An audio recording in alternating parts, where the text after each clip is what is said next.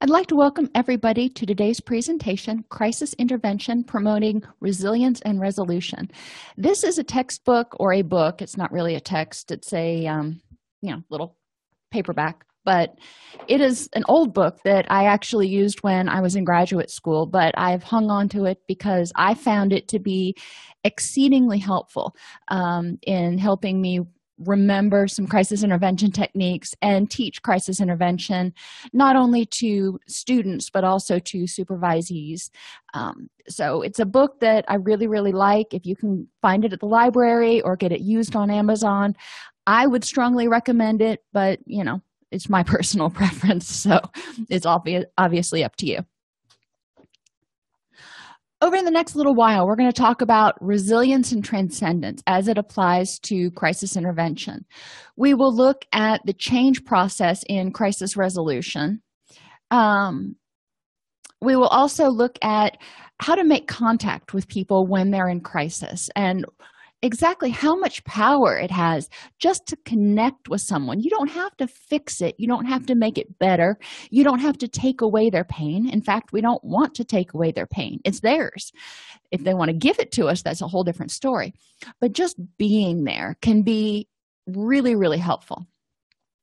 Then we'll move on to how to make meaning from a crisis, transforming that narrative into something from which a person can grow instead of something that is going to make a person stuck or hold a person back. We'll talk about managing emotional arousal, envisioning the possibilities, and using creative coping strategies. And finally, we'll kind of touch on crisis intervention with families. Obviously, we've got a lot to cover in the next hour, so I will cover it as quickly as possible. So crisis is a point of threat and opportunity. And a lot of times we think of crisis as just a threat. It's something bad that happened, but it's also an opportunity. It's a time to rewrite the narrative about how we deal with crisis, rewrite the narrative about our strengths and our resilience. And it's a time to maybe rewrite or re-examine what our priorities are. So it can be a great opportunity. Yes, there is, the threat there, and we're going to have to learn how to walk that middle path when it comes to navigating crisis.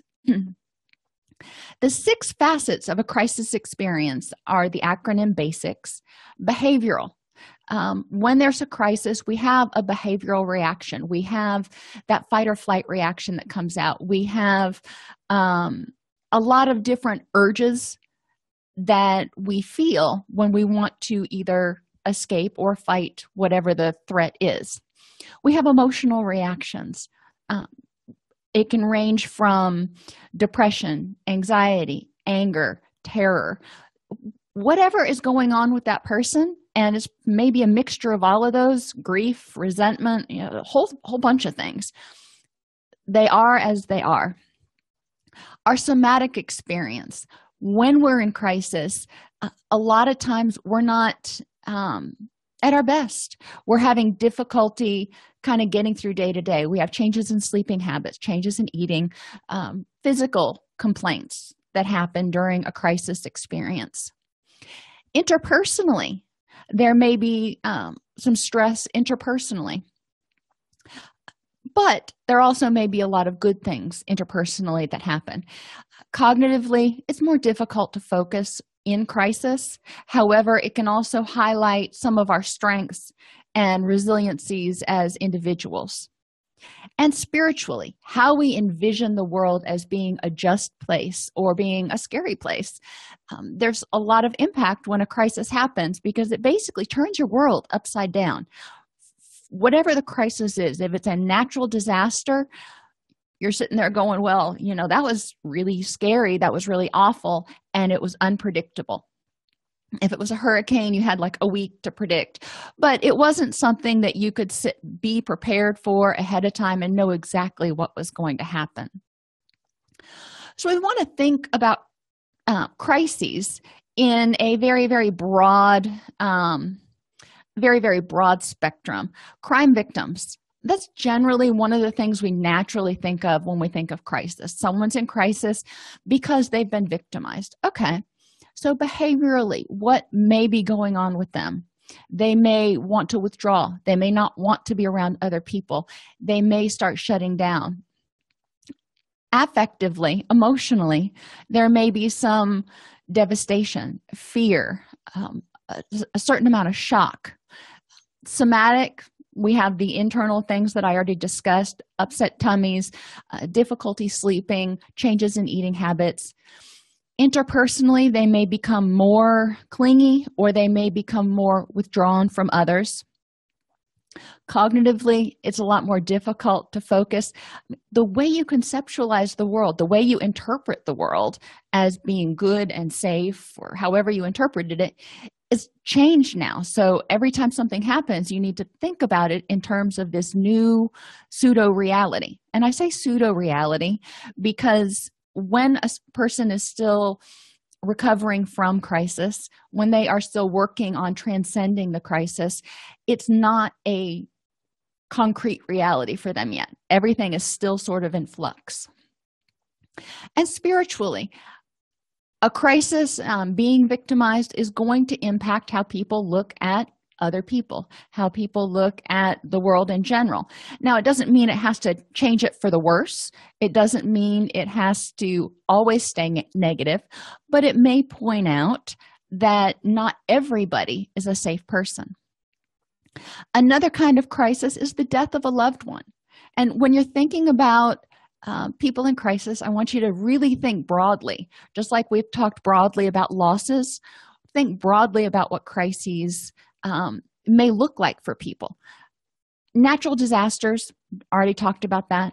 The other thing we don't talk about a lot is secondary trauma by the media in children. And am I putting a lot of emphasis on the media? Yes, I am.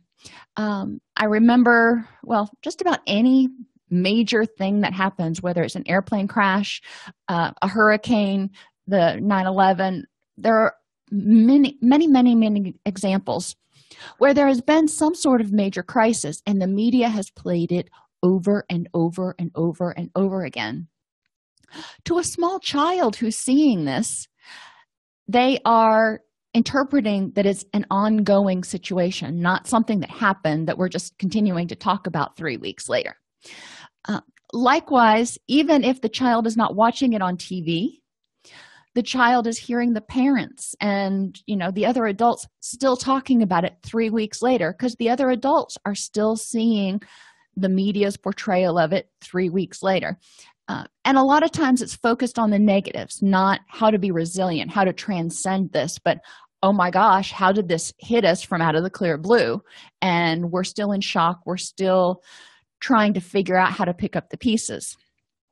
So children naturally are going to become a lot more stressed and be traumatized, not directly, but indirectly, by all of that ambiguity, all of that fear, all of that terror. And like I said, just seeing it ongoing and not being able to understand in their little brains, this happened 3 weeks ago, and we're just still talking about it. So validation of the experience is crucial. And I added an E onto the end of their acronym. In the book, it talks about love, L-U-V.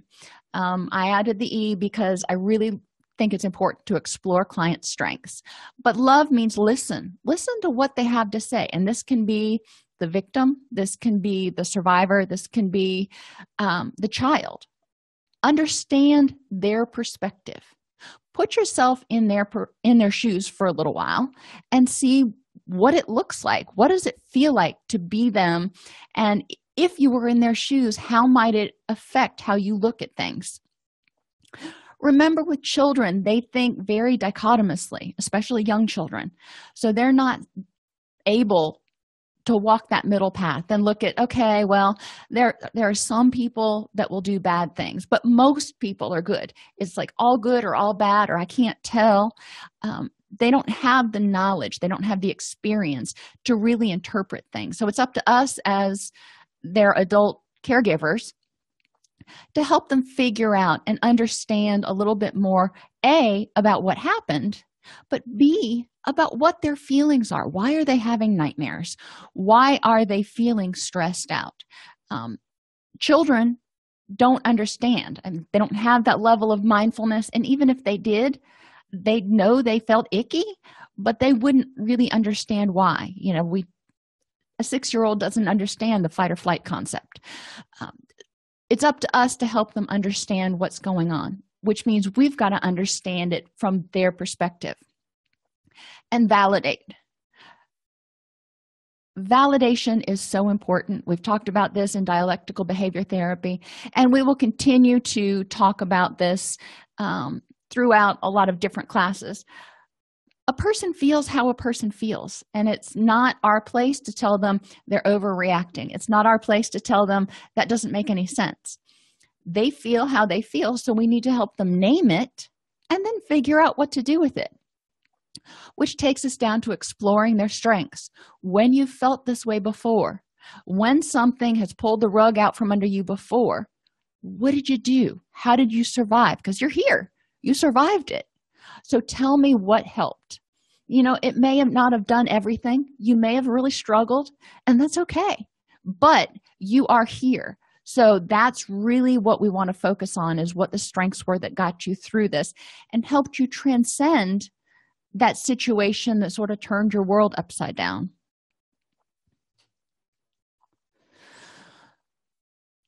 While we're trying to understand transcendence, we also need to understand a little bit about the change process. Chaos theory says that chaotic systems are predictable for a while and then appear to become random. So something happens and there's a predictable outcome from it, but then all of a sudden it kind of goes awry. Each point in a chaotic system is close to other points with significantly different future paths. An arbitrarily small change of the current path may lead to significantly different future behavior. Okay, so what does that mean? That means that you're walking along, and if you're like me, I'm very ADD sometimes, and I'm just like squirrel. But, well, I'll give you a perfect example of chaos of my mind. I was leading a group in my adolescent treatment facility, and I'm sitting there talking to them, and there was a dining room behind us and a door that went outside so they could take the trash out. And past that door, there was an oak tree. And I'm teaching the class, and all of a sudden, in the middle of class, I see this great big squirrel running up the oak tree. And I love squirrels. And they knew that, so they weren't really all that surprised. And all of a sudden, I just was like, oh, squirrel. The clients were like, what? I'm like, big squirrel. It's climbing up the tree. And, this was something they knew to expect from me at this point. But it was a very small thing that totally changed the direction of that group. I was just like talking about whatever I was talking about. And then we started talking about squirrels. Whoops. Now, you can choose, once you diverge, to go back to the original path. Another example would be if you take two people from the same family who experience roughly the same things, but one develops addictive behaviors and the other one does not. What happened? What was the arbitrarily small change that pushed one person over toward addictive behaviors and the other one not? So we want to look at what's going on, but we also want to look at what arbitrarily small changes we can put in there, positive changes, to help somebody go onto a more positive path. Crisis is this big event. So as they're trying to get back on their feet again, they've got to figure out what to do. We can help them choose small changes that will help lead them toward a survivor or transcendent perspective instead of getting stuck feeling angry and afraid. Combining that with complexity theory. Complexity theory emphasizes that interactions and the accompanying feedback loops constantly change systems. So again, let's take the person in crisis. They are struggling. They are not sleeping well. They are not eating well. They don't feel safe. They're crying all the time. Um, so we go in there and we start talking to them and we say, okay, what are you ready to address? What do you think is your most problematic symptom right now? And the person says, I need to get some sleep. I'm exhausted. So we help them figure out how to get some sleep. If the person starts feeling a little bit more rested, then they're going to have more feedback. They're going to feel a little less overwhelmed, and life on life's terms isn't going to feel quite as daunting, which will mean that they can probably relax a little bit more on their own and rest a little bit better on their own. So it's this progressive, positive feedback loop. Likewise, if you take someone who's in crisis, and I'm thinking back to hurricanes, and you put them in a situation where they're constantly stressed, put them into a shelter where there's 30 other people or 300 other people, there's noise, there's no safety, there is no privacy. Think about how that affects somebody. It makes them irritable. When somebody's irritable, and then they're probably going to be a little less patient with other people. If they're less patient with other people, tempers flare, things intensify negatively. So complexity theory really encourages you to look at those feedback loops. But it also says that systems are unpredictable, but constrained by order-generating rules. So you've got people in this facility, in this shelter, and they don't have a home anymore. They're all dealing with devastating loss. They're all in some amount of crisis. So there's a lot of unpredictability about how they're going to behave. But guess what? Everybody is going to choose, or nearly everybody, is going to choose the behavior that is most rewarding to them at that point in time. So some people may look for the longer term reward of just getting through this. Some people may look for the reward of right now, what's going to make me feel better or numb right now. But ultimately, behavior is driven by rewards. Individual behaviors and choices are more important than executive plans in an organization or in a system. So we need to look at not what the big reward is. The big reward is everybody getting a home, getting out of the shelter. The big reward is people feeling safe. The big reward is, catching the criminal that committed the acts so he or she can't do that again.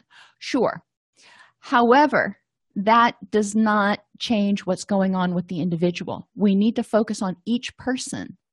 When someone is victimized, you have the primary victim, and they're going to behave in a certain way, whatever is working for them. But then you also have other people in that system, their spouse, their children, their family, anybody who's providing support or not providing support that is going to have an impact. So we would like the family to come together. We would like the family to form a cohesive unit, but that may not happen. We need to look at the individual behaviors to make sure that each individual's behavior is supporting cohesion. If, mom over here is just not able to cope, then and child is the one that got victimized, and we need to figure out how to help child and mom navigate that in order to get to the best goal, in order to get to the resolution we want. We do need to focus on the impact of individual behaviors, because if mom continues to fail to thrive, if you will, it's going to have a negative impact on the primary victim or junior.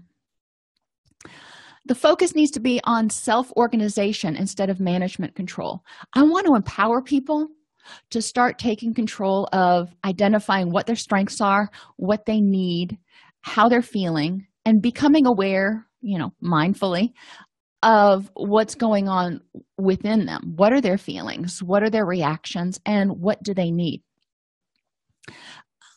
And I encourage them to use small changes in interventions. This is not the time to kind of try to turn the world upside down again. What is it that's going to help you get through today? What is it that's going to help you sleep tonight? Small changes. And if you sleep tonight, how are you going to feel better in the morning? What's going to be the benefit to getting a good sleep tonight? We don't have to focus, and actually, initially, it's probably not helpful unless the client wants to focus on the crisis itself. What I want to focus on is the resilience. I want to focus on how can you make this into something that from which you can grow. We want to encourage conflict and change. Now that sounds weird. You're going, well, we're trying to help them get better. Why are we encouraging conflict? Part of the conflict is their internal conflict saying, I can't handle this.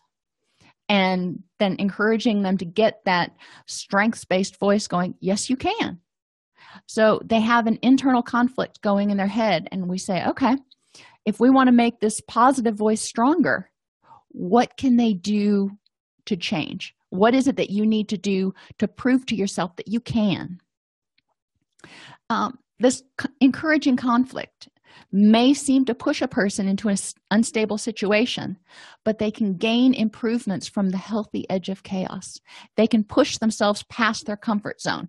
Maybe they want to go and just lay down and sleep, and they don't want to see people, and they want to withdraw. I hear that, and I really get where that's coming from. However, the other option is getting up and going to group and putting one foot in front of the other. Let's weigh our options, do a little decisional balance exercise. You know I love those.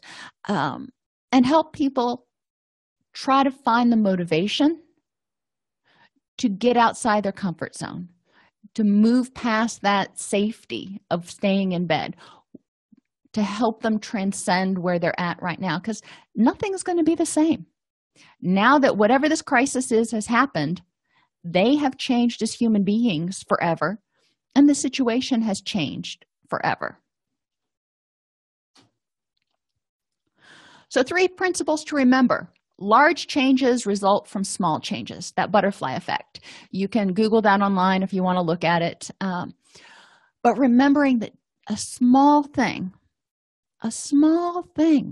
like getting your circadian rhythms right, so making sure you get out of bed in the morning and open the blinds, get dressed, those are 3 different things, but that can have a huge effect on your ability to sleep, your sense of agitation, and we can go on from there.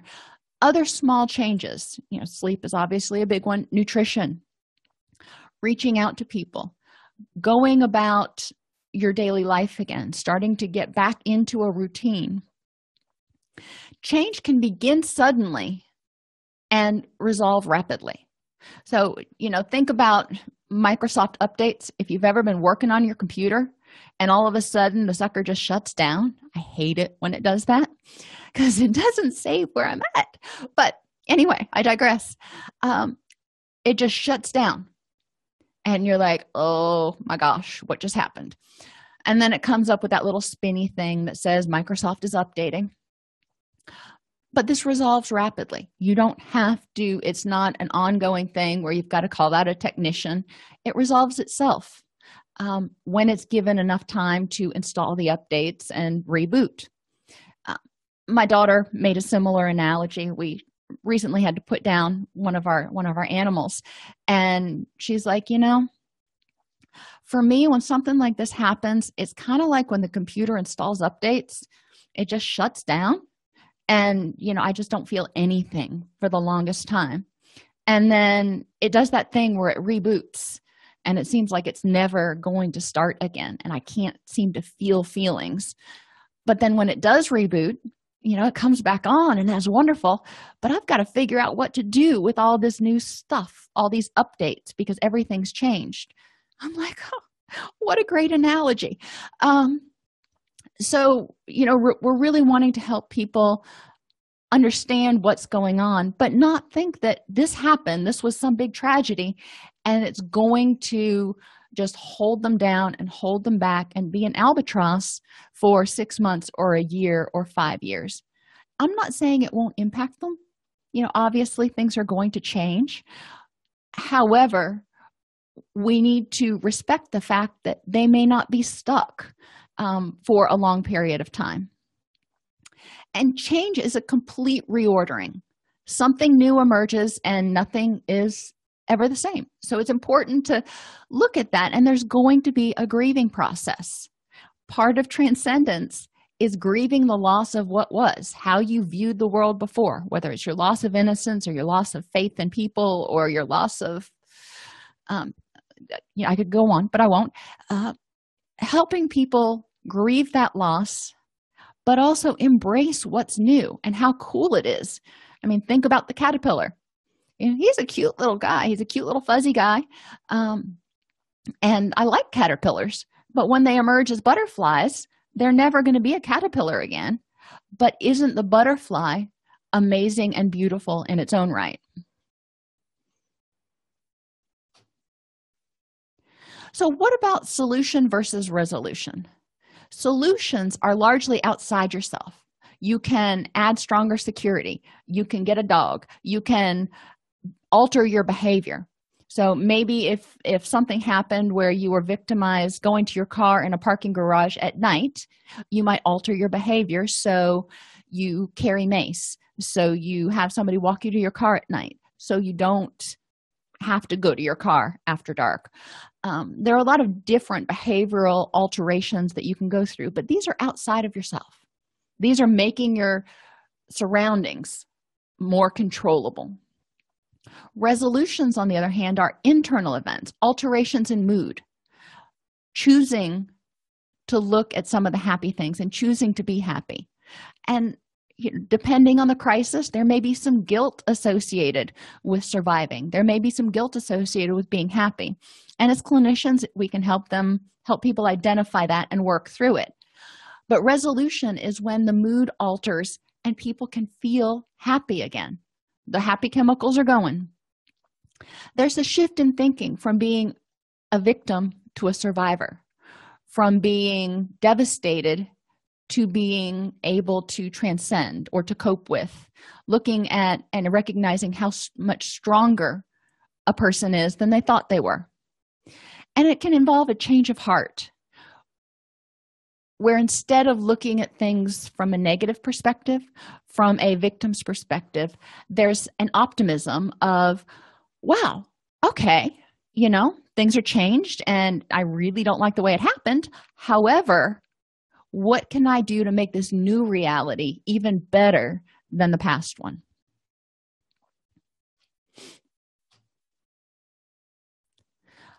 I referred in the beginning to the power of connecting.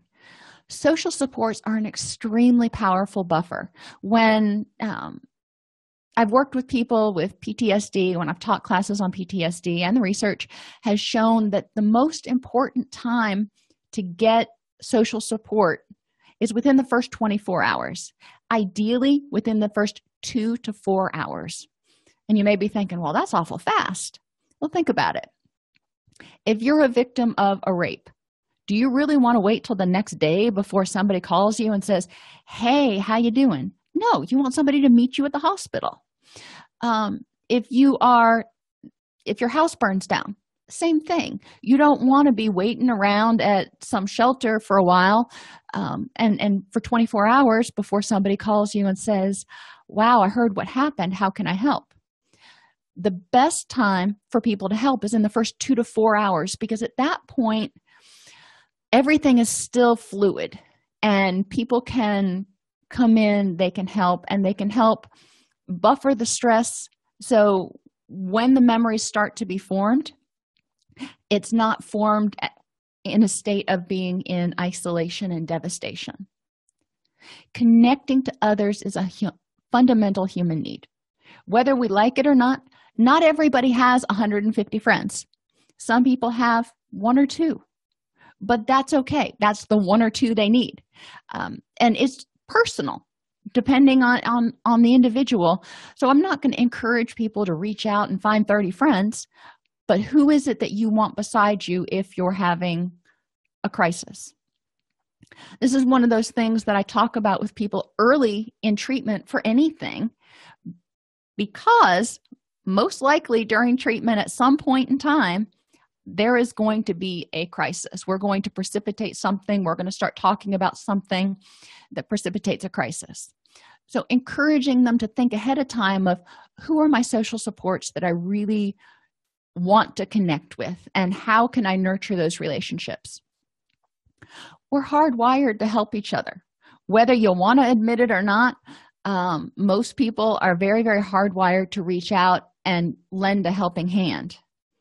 Part of this is because humans develop empathy even before verbal skills. Think about a baby. A baby can't talk yet.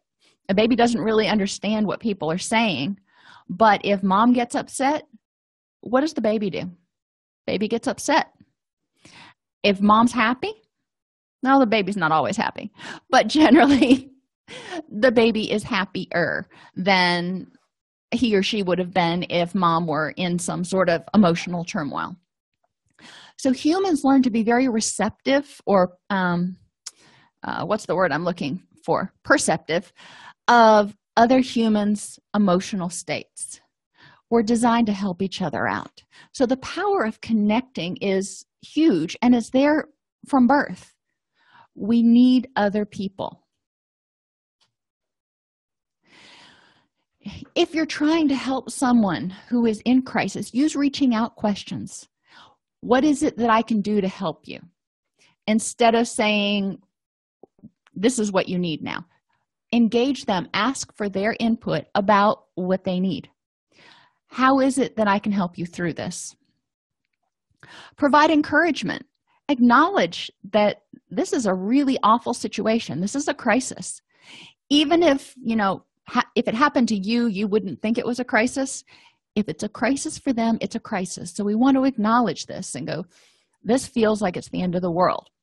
Now, I've told you before, I've got teenagers at home, and with teenagers, crises seem to happen on a pretty much day-to-day basis. So, we want to acknowledge the crisis experience and help them figure out how to work through it. Make positive observations about how well they're doing in the situation. Make positive observations about what supports are around. We don't want to focus on how poorly they're coping, obviously. We want to highlight their strengths. I don't want to minimize how they're feeling, but I also want to observe how strong they're being. Be tentative rather than authoritative, owning your impressions. So this kind of goes with the positive observations. Instead of going, you are coping so well, you could say something more tentative like, based on what I'm seeing, a lot of people would really be struggling. It seems like you feel like you've got a handle on this at least a little bit right now. I can hedge with the best of them. Highlight the survivor in the crisis. What did this person do that helped them survive? It took a lot of strength for you to get through that and to call 911. It took a lot of strength for you to pack up your family and get to the shelter and not know what was happening to your house. Invite the person to talk or not about the experience. And like I said earlier, not everybody is ready to talk about the crisis right then.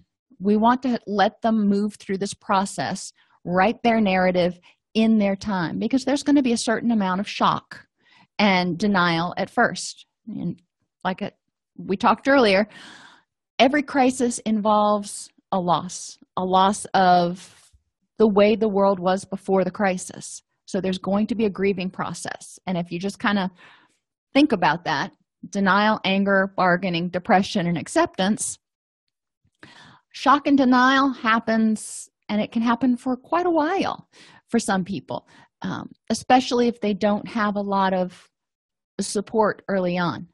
Why is this? In many cases, the person will not be able to go there. They're dealing with the trauma until they have adequate social support. That's one of the cool things about our brain. It just stays in that denial stage until the person can start trying to deal with it because they have the resources. Crisis can shatter people's assumptions about the world. Some things that obviously change sometimes in a crisis The world is benevolent. Maybe, maybe not. So if this happens, looking at what parts of the world are benevolent, what parts of the world are good and positive.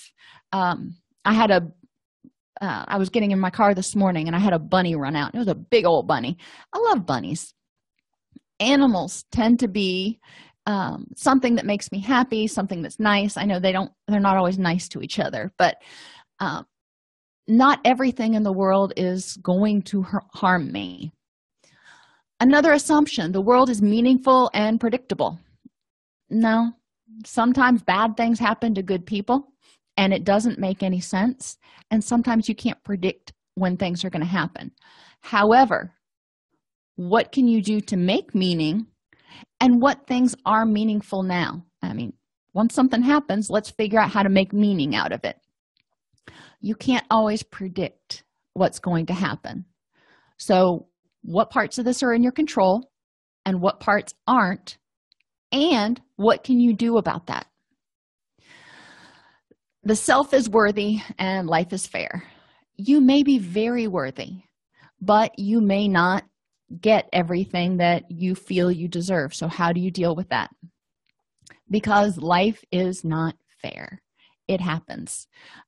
And these are just a couple of the assumptions, but they're some of the main assumptions that most people hold at a certain point in their life. Now, these assumptions may be dashed when they're 10, or they may not be dashed until they're 24 or older. But at a certain point, people stop thinking in the dichotomy of the whole world is always benevolent. That's not the way it happens. So let's reframe this and figure out what parts are. As humans, we need to create meaning for ourselves. So if you're a victim of crime or if someone dies, how do you make meaning out of that? How does that fit into your schema of the world? We want to encourage at some point people to tell their story. Survivors often have slightly different accounts of the crisis each time they tell it. Sometimes, and probably well-meaning but ill-trained people may look at that and say, you must be lying, or why are you changing your story now?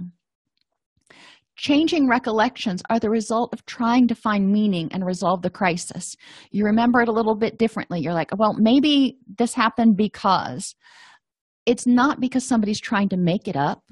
It's because their brain is trying to assimilate or accommodate what's happening. Go back to Piaget. It's important for survivors to understand they're not crazy. It's important for survivors to understand that their story may change a little bit, or their recollection may change a little bit. I try to avoid the word story as much as possible because a lot of times people feel like that says that they're making something up. And I know that they're not. It's their narrative of what happened. So recollection and narrative are two words that I try to use a little bit more. Encourage them to write things down, as they tell it. That way they can go back and revisit the recollections, because you know what? I bet each part, or each time they tell it, new parts will come up, and eventually you can merge those all together and come up with something that's cohesive and tells a more thorough picture of what happened. Help clients rectify discrepancies by pointing out positive change or evidence of strengths. So sometimes it might change and there's no factual basis for it. However, the way they're remembering it now is a way that makes them come out stronger, makes them feel less victimized. That's not always bad. And listen for the hero in the tragedy.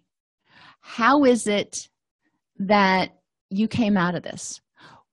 What is it in you that helped you survive this? And there are a lot of excellent dialogues in the book that demonstrate how to help listen for the hero and rectify discrepancies. So I would encourage you to look at that. The narrative can be used to help people explore the bigger picture. So when people write what happened, They write it from a pretty narrow tunnel vision perspective. So we can help them broaden and say, okay, this is what you saw. Now, what else was going on? Where was so-and-so during this? Who else was there to help? What else may have contributed to this situation? The narrative can be continued into a positive resolution. So once you get past now, whatever happened, that's in the past. You are trying to transcend it. That's the present. So what is it going to look like when you have transcended this situation? So some of the questions you might ask might be, what have you discovered about yourself now that you've gone through all this and you've survived it? What sense can you make of what happened and where you are right now? What do you see as the purpose for this? Or even what keeps you going through this difficult time? If people are still not there, they haven't transcended it, but they're putting one foot in front of the other. They're coming to their appointments. They're maybe even going to work. That's awesome. So how are you doing that? Because some people wouldn't be able to. What is it that is motivating you right now? The narrative can be explored in terms of focus and character development. So we want to look at not only the victim's perspective or the survivor's perspective, but we also want to look at the perspective from other people. When something happens, there are often a lot of other people that are blamed. And we can look at it from their perspective, from the survivor's perspective of, FEMA did not XYZ. Well, let's put ourselves in FEMA's position and explore what it might have been like to be at the FEMA offices at that point in time. That doesn't take away your feelings of whatever's going on, but it helps expand the narrative so people can get a resolution. Blaming doesn't ever end in resolution. Blaming helps people or encourages people to stay angry and point fingers. So we need to look at what could be done differently next time, or was there anything else that this person or organization could have done to avert the crisis? Managing emotional arousal. People in crisis experience fear, anger, and grief. You're like, well, yeah, but they also experience positive emotions, resolve, courage, compassion, hope. We want to highlight these. Anything they do or say that highlights their resolve to keep going, their courage in the face of adversity, their compassion for others and themselves, and hope that they can get better. Hope that this will resolve itself and they will be able to move on. I don't want to minimize the distressful emotions, but I want to balance. I want them to see that these two things can exist concurrently. Handling distress. Catharsis is not necessary. Some people need a cathartic release. They need to, go out and run. They need to punch a punching bag. They need to primal scream, whatever works for them. But not everybody does. Some people manage it more cognitively. So if someone's not crying, if someone's not screaming, if someone doesn't seem outwardly just completely overwhelmed, that doesn't mean that they are not handling their distress. We want to encourage them to express how they're feeling and what they're thinking in a way that's meaningful for them. And then we want to arouse resolve. There may be some resolve, but we want to bolster this. Performance quality is curvilinear in proportion to emotional resolve. What does that mean? That means as performance quality goes up, the emotional arousal goes up as well. But at a certain point, if you get too emotionally aroused, your performance quality goes way down. We all know this. We know that a little stress will help us meet that deadline, but a lot of stress, we're just going to sit there and kind of twiddle our thumbs and have writer's block or not be able to get it done. A little bit of stress is necessary. That's the cortisol, that's the norepinephrine that says, hey, there's a little bit of a threat. There's something we need to do. We need to get out of bed and do something. So once they figure out what that resolve is, then we need to help them envision those possibilities. What are your goals now? This has changed everything. So what are your goals for a week from now, a month from now, 6 months from now? Create goals that are positive, not getting rid of depression, but what are you going to do positively that will increase your happiness? Use a goal statement such as, when you achieve this, when you achieve a greater state of happiness, when you feel safer, what is that going to look like? And then use scaling. So on a scale from 1 to 10, right now the crisis just happened, you're at a 1. You got some work to do. So what does a 2 look like, and what will get you there? If you're going to feel safer, we'll just use that for this example. What is it going to take to get you to feel a little bit safer in your own home tonight? Or maybe it's not your own home. Maybe part of feeling safer is sleeping somewhere else. What gets you to a 3, a 4, a 5? Have them define what each step looks like and identify what it's going to take to get there. Once they do that, generally they'll see that it's not, 10 steps is a lot of steps, but most of the time they're small steps, so they can be accomplished pretty quickly. We also want to examine current behaviors in terms of creative coping. If somebody's drinking more, if somebody's sleeping more, if somebody tends to be more irritable and lashing out, we might automatically think of those as negative. But from a creative coping standpoint, I'm going to say, okay, let's look at what function that's serving. If you're drinking more, it's numbing the pain. It's helping you survive until you can get through this. Now, it's not fixing anything, but it is a creative way of trying to survive. So let's look at other ways you can do this. If you're sleeping all the time, your body is plumb exhausted. You have been on high alert for either a really long time or really, really high alert for a short period of time, and you're exhausted. You can't deal with anything else. You can't deal with other people. You can't deal with work. You just can't deal because you are out of gas. So sleeping a lot makes sense to me. Now, that's not where you want to be forever, but it makes sense. And if you're lashing out, people who are in crisis may get irritable and angry and just push everybody away. Again, it makes perfect sense. If you are barely keeping it together, dealing with just life on life's terms and getting up day to day and brushing your teeth, then other people's drama and other people's input, even if it's positive, may be too much stimulation. You're already overstimulated. So it makes sense that your natural reaction is to push away the extra stimulus so you don't get overwhelmed. How can we deal with that? I really want people to see how their behaviors are very rational given the unusual circumstances. Educate people about common behavioral changes in response to stress or crisis so it doesn't catch them off guard and they can go, okay, I'm more irritable right now. I know where this is coming from. Or, okay, my kid's wet in the bed now. I know where this is coming from.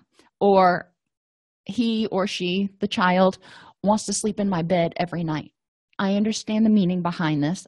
I can address it.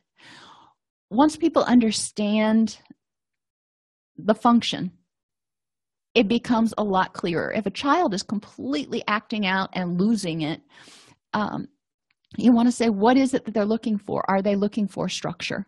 Do they need a timeout? Are they overstimulated? We want to look at the function of the behavior as a rational response to help them survive. And then we want to encourage people to use resources. What else is out there? You don't have to carry the weight of the world on your shoulders by yourself. Let somebody else help. Most places have a United Way that can help people find resources, whether they need food, clothing, shelter, um, counseling, crisis counseling. There's a variety of resources out there that are available. Encourage people to reach out. That's what they're there for. Other things that we as clinicians can do and supportive people can do is refer to the acute crisis in the past tense.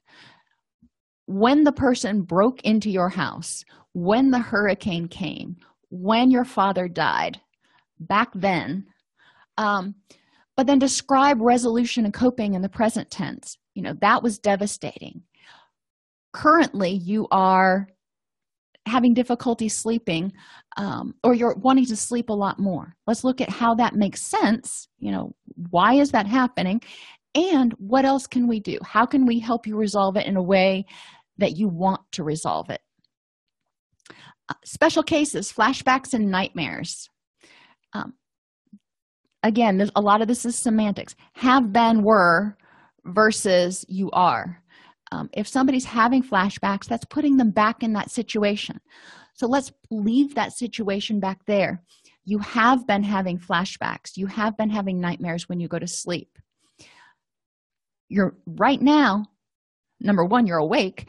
But if I say you are having flashbacks or you are having nightmares, that indicates that I'm expecting the person will have another one tonight. Now, maybe I am, but we want to plant the seed that they can move past that. So use the flashbacks and nightmares. Use the past tense when we're talking about the crisis stuff. Before whatever the crisis was, what were you doing? We want to look at how their life was different before or the same before and what they want to do in the future. Transform crisis metaphors. If somebody says, I feel trapped, okay, I get that. When you begin to escape from the trap, what's the first thing you're going to do? If you've been a victim before, you can understand feeling paralyzed in your own fear. So when you start feeling less paralyzed, what's the first thing you're going to do? If somebody says they feel overwhelmed, you might suggest it's a lot to handle on your own. This is a really unusual circumstance that nobody should have to go through on their own. When you decide to start sharing, not if, but when you decide to start sharing some of the load with someone else, to whom will you turn and what will you want them to do? If they say, I don't know, okay, well, let's turn the tables. If this happened to your best friend, when she was ready for help, what do you think she would want you to do? What would you want to do for her? And then start exploring how to answer the original question of what do you want or need other people to do for you? Reframing the situational context from global to specific. I will never feel safe again. The world, everywhere I turn is dangerous. Okay, so let's look for exceptions to that. Emphasize the specific. Maybe living in Florida, there are hurricanes. Living in California, there are earthquakes. But hurricanes and earthquakes aren't everywhere. So let's look at situationally. Is everywhere dangerous, or can we find some safety? Temporal context, stable versus ongoing versus changeable or time limited. The hurricane ends. The crisis ends. Things will end. So we want to encourage people to look at whatever happened in terms of a event, a time-limited event. And normalize negative cognitions. I should have done this. I can hear where you feel like you should have whatever. So we want to talk about that, and we want to talk about how people may feel guilty for feeling happy. We may want to talk about any of their negative self-talk. I don't want to take it away from them because it's up to them to choose when they're ready to move on to the transcendent. However, We do want to point out that a lot of people in crisis recovery have some negative thoughts. We want to enhance the emotion of resolve. Look for exceptions to the distress. So encourage them to keep daily inventories of how the day went, and maybe noticing when it's a little half step better than it was yesterday. And tomorrow may not be. There may be a backward step, but encourage them to look for the positive glimmers of hope. Ask presumptive questions like, when things improve, what's going to be different? This encourages them to look for those things in their daily inventories. And reflect those emotions that you're hearing, those emotions of resolve, going, I hear that you are doing your best to get through this and come out the other end stronger. And finally, moving on, questions would be, as you begin to resolve this time in your life, how are things going to be different? If we're not into that global of a statement, we can say, let's focus on today. When you leave here today, what do you see the first thing you're going to do? Or what do you see as your next step? What are you going to do between now and our next meeting? Depending on what level of crisis the person is in, your questions are going to be longer or more immediate focused. But we want to encourage small forward steps. Finding the pony. I love this one. We're almost to the end of the class. Parents tried to teach their son that life wasn't fair by making him shovel a room full of manure. When the parents returned after 8 hours, the child was very, very happy and still diligently working. And the parents were very confused. They're like, you just shoveled manure for 8 hours. He's like, yeah, but with all the poop in this room, there must be a horse in here somewhere. Helping people find the pony. Look for what they can create or what they're hoping to find once they clear out all of the stuff. When families or couples are in crisis, the system is in crisis, and they may face some developmental crises. So we want to encourage them to learn how to listen, understand, and validate each other and enhance each other's resolve for moving through the crisis. And there's 3 chapters on families, couples, and groups in crisis in the book. I'm just kind of touching on it right now, obviously. Resilience and transcendence. We want to encourage people to look at their strengths and believe that they can move past this and develop or create something completely new and even better. The change process is very variable. It's based on what individuals do, and people do things that are reward-bearing. But any little change in the system can redirect a person's path. So they need to be aware of, are they putting positive changes in their system or negative ones?